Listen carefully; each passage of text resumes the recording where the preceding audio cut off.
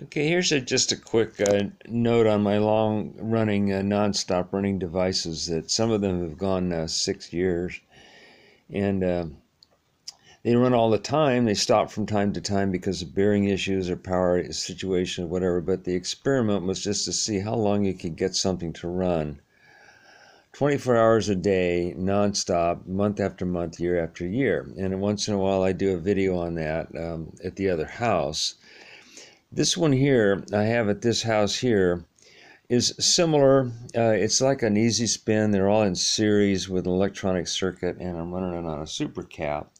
And I've been charging it with this little solar garden light during the day, and then watching how long it runs at night, depending on the season and all of that. Once in a while it'll make it through the night, but usually it stops and I got to restart it in the morning. So I thought, well, why limit yourself with power? Go big. And this is a USB panel here, and this is just facing at the ceiling. And there's a blocking oscillator. Now if I take this and I put this upside down, block the power, the little penny oscillator, the blocking oscillator, doesn't have any power. It's got a list 100 microfarad electrolytic cap. It's not a super cap, but watch what happens if I just tilt this up.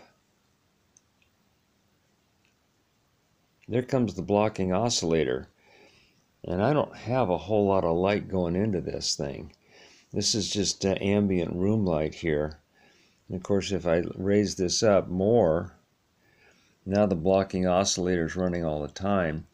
This runs at lower power than any of my motors, but some of the motors are close to that. And what I'm thinking is, if I just have one of these bigger panels in a situation where it just captures ambient room light, I'm probably going to be able to run something like this around the clock with the power generated by one of these. This is just one of these cell phone chargers, the small one.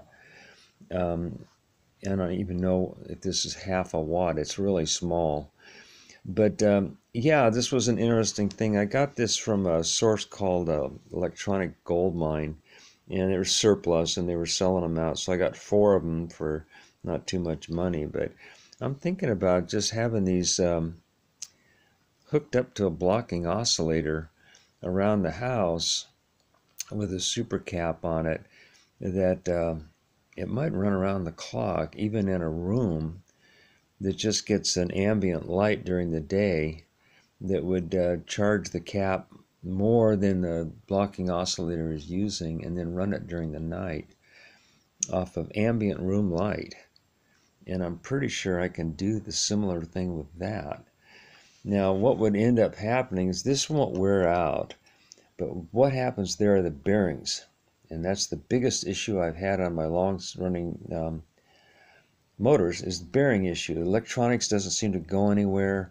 If you have a potentiometer, the potentiometer, the carbon type, they fail after years because of corrosion.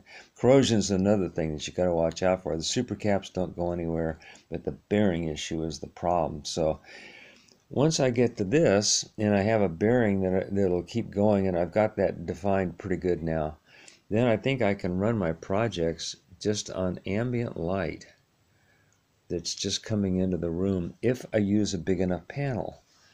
And I could put this panel somewhere where it just picks up the ambient light in the room. Then I can run these devices round the clock year round. Now some of the people that follow my work, they live in high latitudes like Scandinavia and Europe, and they say my projects won't run year round because they don't get enough light, enough sunlight. Well, this thing here, this type of cell phone charger, it doesn't need anything but ambient light in the room, and it will produce power, which puts you back to the situation. All you got to do is you got to have a device that will run off the ambient light in your room. And of course during the winter it's going to be electric lights or fire or whatever you've got to make your ambient light, but that will do the job, something like that. I'll give a link in my description on where I bought these, but you can probably buy them anywhere. They're just a USB cell phone charger. I guess it's half a watt or less than half a watt, 5 volt. But that runs, that would run this whole scenario here. Thanks for watching.